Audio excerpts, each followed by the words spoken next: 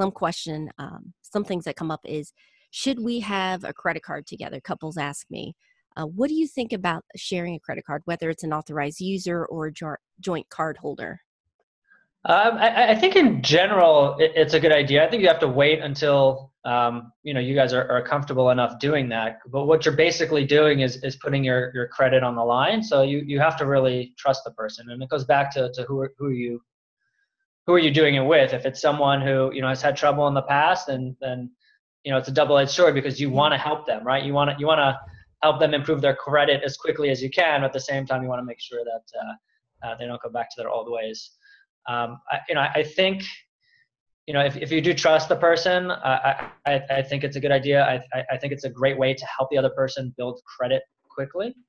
From what I understand, most banks no longer really offer, like the big credit card companies don't really offer joint accounts anymore. So it's more of an authorized user. It's basically the same thing.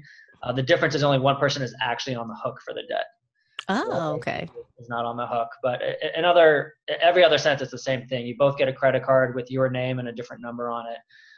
You can typically see, which purchases were made on which card, and your, basically your credit score will reflect the spending across both users on that account.